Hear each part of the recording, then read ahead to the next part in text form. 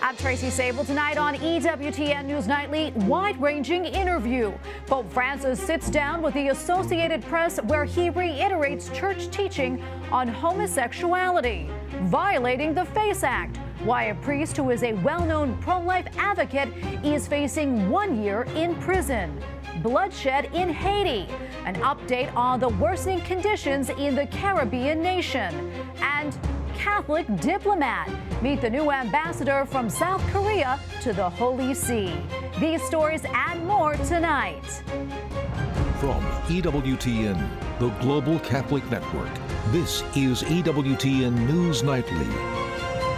Thank you for being with us on this feast of the conversion of St. Paul. Our top story tonight, the opening arguments in the trial of a pro-life father of 7 began today in Philadelphia. Mark Houck is facing federal charges after he allegedly assaulted a Planned Parenthood volunteer outside of an abortion clinic. Today in court, Houck's lawyer said that he pushed the man after the man verbally assaulted one of his sons. The prosecution had said that Houck targeted the volunteer. A Catholic priest who blocked access to a Planned Parenthood abortion clinic last year has been found guilty of violating the FACE Act. Father Fidelis Mochinsky says that he put locks and chains on the entrance to the clinic on Long Island so he would have time to talk to the mothers attempting to enter. He effectively shut down the clinic for 2 hours. Yesterday in New York, he was found guilty of violating the Freedom of Access to Clinic Entrances Act. If convicted, he faces 1 year in prison. His sentencing is set for late April.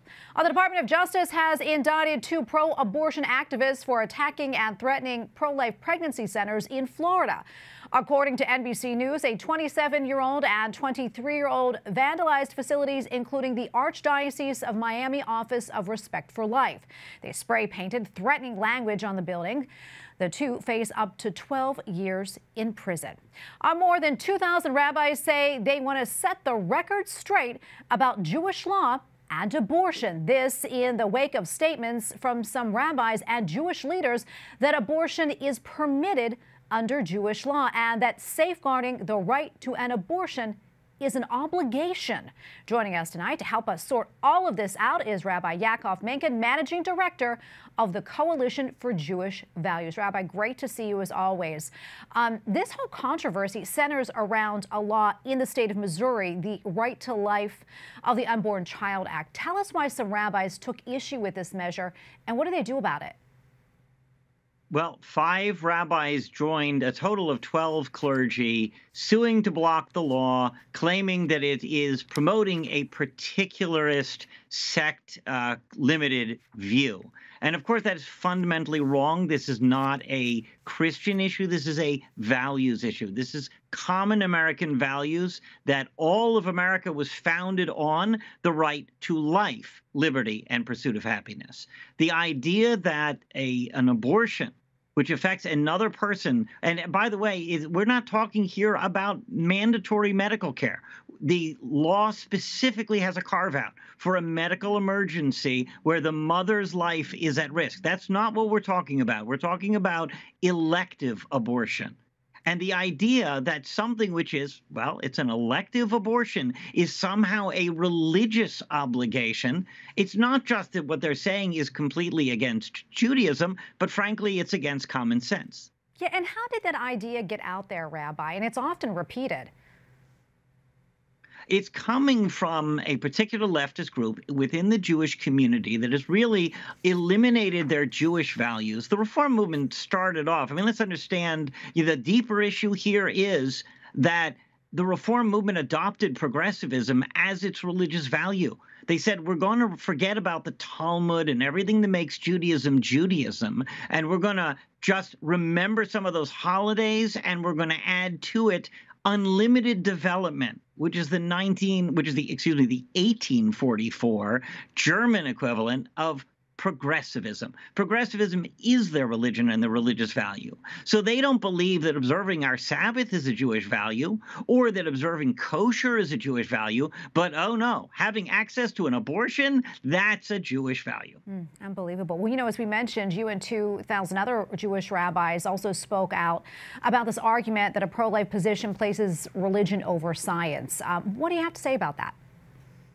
Well, it's first of all, everything that we have learned about a baby since Roe v. Wade was decided, and that was in the 1970s. We've come a long way since the 1970s. We now know that a baby sucks his thumb, listens to his parents' voices, learns his parents' voices, gravitates to his parents' voices, and even learns nursery music in the womb, in utero. So the idea that that fetus is not alive has nothing to do with science. So therefore, it's not a religious issue. Again, it's just a common basic values issue, that there are two lives at stake here. Yeah, Rabbi, I'm curious, what kind of effect do you think these dissenting viewpoints and mixed messages have on your flock?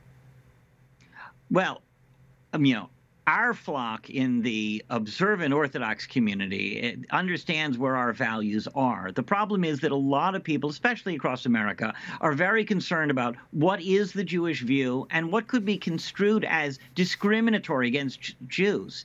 They actually have claimed that somehow being pro-life is insensitive to the Jewish community. And we have to set the record straight on that. And that's why it is so important that our organization makes statements on that, because we can't have that in America. It cannot be. There's so much real anti-Semitism going on. We can't have a distraction like that, claiming it's somehow insensitive to the Jewish community to be pro-life. Oh, no. That's our values. We're on board. Rabbi, great to have you on, as always, and thank you so much for your insights. Thank you. First, it was former President Donald Trump, and then President Joe Biden, and now former Vice President Mike Pence. Each one had classified documents where they shouldn't have been and secured inside their homes, offices, and even garages. It clearly points to a breakdown in protecting sensitive information. Capitol Hill correspondent Eric Rosales joins us now with the latest. Eric? Well, I tell you what, Tracy, you almost need a program to be able to follow this up here on Capitol Hill. But lawmakers tell me congressional hearings are already being planned to look deeper into how in the world this could happen. Republicans do point out that unlike former President Trump and even former Vice President Mike Pence, that most of the classified documents found in Joe Biden's home were in fact when he was a senator. And current senators I spoke with say there's no way that this should have happened. You've looked at classified documents and SCIFs before. Yeah. How in the world could these get out I don't like know. that? I don't know the answer to that. That's what really puzzles me. As a member of several committees, Senator Josh Hawley has handled classified documents inside safe rooms. I don't know how you would get it out of there unless I suppose you could put it in a briefcase. Are you allowed briefcases inside? No, not allowed anything. If I'm wearing an Apple Watch, I got to take it off. I never knew it was possible to take classified documents out of the SCIF. So most of us don't think there's any way of getting it out of the SCIF, much less bringing it to your office or taking it home. Even senior Democrats are dismayed by a steady stream of startling disclosures. Let's be honest about it. When that information is found, it diminishes the stature of any person who is in possession of it, because it's not supposed to happen. Despite the criticism, Democrats are defending President Biden, who they say is cooperating with the Justice Department. The president has to walk a difficult line here. People may not appreciate it, but there's an ongoing investigation. He wants it to reach a conclusion without any appearance of improper influence that might result from more public statements. But Speaker Kevin McCarthy says the president has some explaining to do. And I don't think the president can sit back and continue to say, they're secure and I don't know who's been to the House. We know those documents are around and we'll have to get to the bottom of it. By the way, Congressman James Comer, chair of the House Oversight Committee, tells me that the National Archives did not meet a January 24th deadline to turn over documents that were found inside of President Biden's home. Some lawmakers have even brought up the idea that maybe the archives should not be in charge of any more classified documents. At the Capitol, Eric Rosales, EWTN News Nightly. House Speaker Kevin McCarthy is rejecting 2 Democrats from serving on the House Intelligence Committee. Congressman Eric Swalwell and former chairman of the panel, Adam Schiff, are out this after an attempt by the minority party to place them on the committee. Eric Swalwell would be in the private sector and can't get a security clearance there. We are not going to provide him with the secrets to America.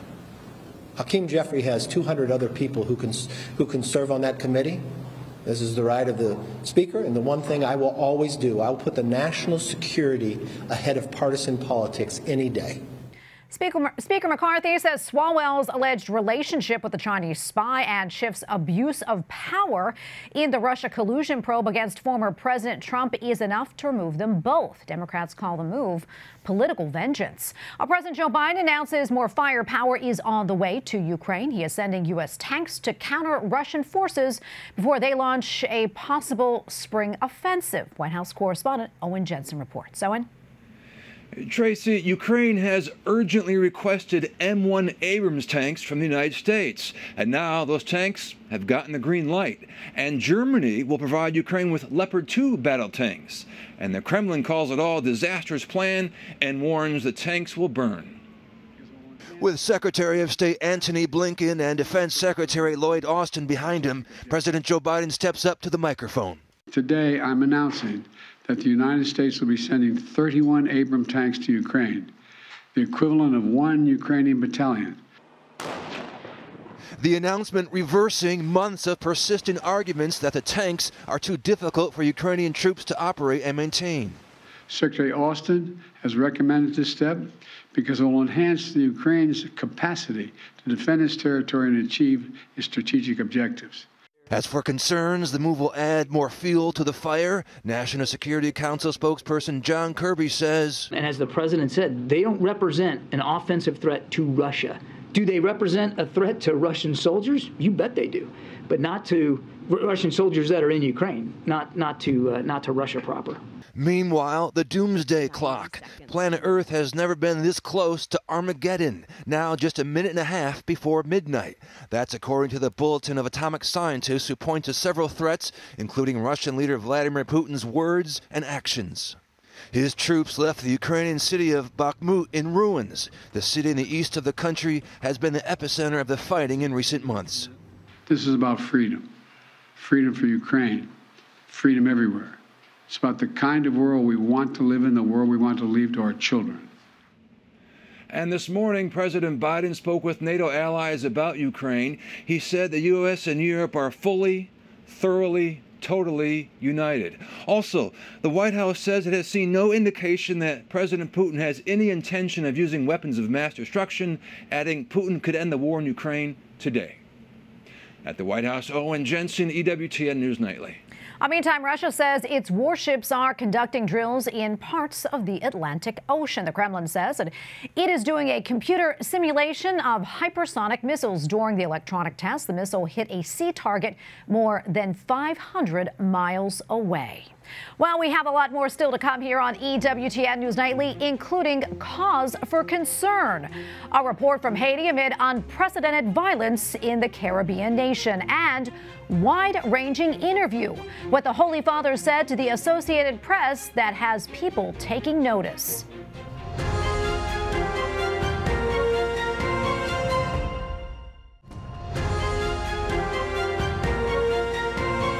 We're back tonight. The UN reports gang violence is spiraling out of control in Haiti at a level not seen in decades. The number of reported killings soared by 35% last year, and kidnappings more than doubled. This as the nation lost the few remaining elected officials it had.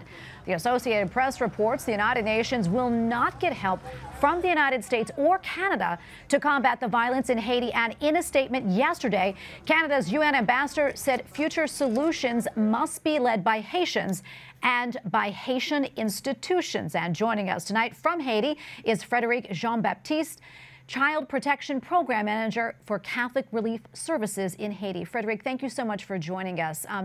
It sounds like such a devastating situation down there. What more can you tell us, and what are you seeing? Well, thank you. So, yes, Haiti is experiencing a rather difficult, turbulent period of social unrest. Most recently, we had 2 months where we're not able to go to the office, schools were closed, difficult finding fuel for our cars, and doubling on that is the resurgence of cholera. But there is emergency response activities on the ground, but it's a difficult context, yes, for sure. Yeah, and I know that you work with orphans. What impact is this crisis having on these especially vulnerable children and families in Haiti? That is the thing. So the initiative I work with, Changing the Way We Care, which is an initiative between CRS, Catholic Relief Services, and Marriage School, we work with orphanages in working towards changing the way they care, so children can be raised in families. And how we're doing that is, we know that with orphanages, more than 80% of the children there, they're not orphans. They have families who are open to receive them and care for them if they have the appropriate resources. Yeah, and I know, if this current situation were enough, I mean, we're talking about really the poorest country in the Western Hemisphere, where much of the infrastructure, well, that was destroyed 13 years ago in an earthquake, and the orphanages there have really been stretched thin. I hate to think of what things are like there right now in the orphanages. Can you just give us a little more sense of what these little children are experiencing? Right. So after the earthquake in 2010, which it's been 13 years now, after the earthquake of 2010, we saw a boom in orphanages, about 150% increase. And what we know is that at that time they were providing key support, but since then it's been difficult, and they're not often meeting the target in standards of care.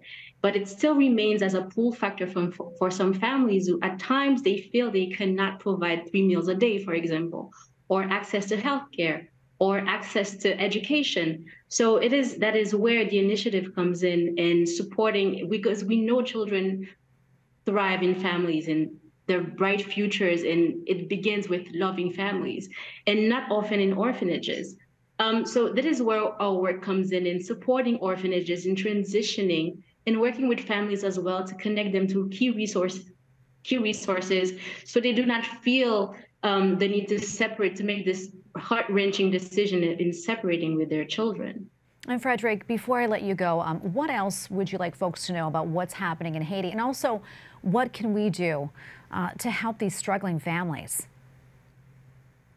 I think this is one key thing, and that is the key message I would like to share, is that we know that in the past we've tried to answer with the most generosity towards vulnerable children, but we want to make sure that those who are providing support, they can provide support to residential care. If they're working with residential care facilities or orphanages, that they start having this conversation in connecting in orphanages, starting this connection with families, so they can start this support towards having children going back home, making sure that they stay in touch with their families. And we want to also make sure that so orphanages know, and the folks, they start pushing so that the orphanages can find the resources possible to reintegrate families. So that is what the key message would be for me today in changing the way we care. Frederique, thank you so much for taking the time to speak with us. Thank you for what you do. God bless you. Thank you. Up next on EWTN News Nightly, message from the Holy Father, why Pope Francis says we should be excited for the start of every day. Plus, meet South Korea's first female ambassador to the Holy See.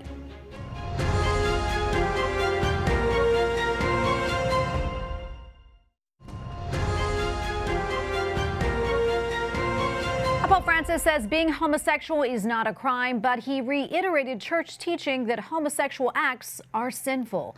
That was part of a wide-ranging interview released earlier today by the Associated Press. Caso en este momento hay aquí abuso vulnerable, de persona vulnerable, que es como si fuera menor. The Holy Father also said that he felt as if he had, quote, lost his father following the death of Pope Emeritus Benedict XVI. In terms of the Holy Father's health, Pope Francis said that his intestinal problems have returned, but overall, the 86-year-old considers himself in good condition. Pope Francis tells the faithful that for those who follow Christ, each day is a time of grace and a new opportunity. L'ultima parola è la mano tesa di Gesù che ti porta avanti. At his weekly talk at the Vatican, the Holy Father says God forgets everything when we approach him asking forgiveness. He also urged the faithful to turn to Christ when we have problems, because we are not self-sufficient and Jesus will always help us regardless of our circumstances. Finally tonight, South Korea has a new ambassador to the Holy See. Ambassador Hyunjoo Oh comes to the Vatican from the United Nations in New York. She is South Korea's first female ambassador to the Holy See. EWTN Vatican Bureau Chief Andreas Thonhauser had the opportunity to speak with her. We're here in Rome in front of St. Peter's, and with me is the new ambassador to the Holy See from the Republic of Korea. Thank you so much for being with us, and I understand you just presented your credentials to the Holy Father. How was that? Thank you for having me first, and I just want to say the Happy New Year to you. We Koreans celebrate the Lunar New Year, and it falls on the last Sunday. So Happy New Year to you as well. Thank you. And it was the first the encounter in person with the Pope, the Holy Father, and it's certainly a memorable moment in my life as a Catholic, and also in my career as a diplomat. And he genuinely greeted my family, my staff members, and myself with a very warm heart and the big smiles and encouraged me a lot. So for you, what will be the next steps here also as an ambassador? What do you hope to achieve being here in Rome, being also sent to the Vatican? We are preparing several commemorative events in cooperation with the Korean Catholic Church. So I'd like to contribute to strengthening and deepening our bilateral relations through these events, and also our bilateral relations could not be better now, but still I continue to work on most global issues like climate change or the women empowerment in cooperation with the Holy See. In Korea, Christianity, Christians, also Catholics, are a minority. Can you describe a little bit the situation of Catholics in your country? Well, I don't know whether we can call it a minority. We are the third largest religious community, and it accounts for 11% of the entire population, over 5.9 million Catholic community. But I think the Korean Catholic Church is proud of having a very unique history of introducing Catholicism into Korea. And with the suffering and sacrifice in the persecutions. So they are very proud of it. And then although the Catholic community is not increased at the moment, maybe because of the COVID-19, there are still a lot of Korean Catholic community who want to have the very strong bilateral relations with the Vatican. So what will you bring back home from your encounters here, also maybe with the Holy Father, to the Catholics in Korea? Mm-hmm. In my meeting with the Holy Father, he emphasized the role of the women ambassadors, especially in this diplomatic corps. And he noted that the number of the women ambassadors accredited ambassador to the Holy See is increasing, and he spoke highly of the very good performance of the women ambassadors. So I could feel his genuine interest in the empowerment of women. So I think that that's one of the messages that I would like to share with the Catholic community in Korea. Your Excellency, thank you so much. Thank you for taking the time, also for being with us. Welcome to Rome, and I hope that we'll have many more conversations also in the future. And I wish you all the best also for your very important work here towards the Holy See. Thank you very much. Thank you for being with us. Here in Rome, Andreas Thonhauser, EWTN News Nightly. And we thank you for watching tonight. Remember, you can follow us on social media, Facebook, Twitter, and Instagram at EWTN News Nightly. I'm Tracy Sable. Good night, and God bless.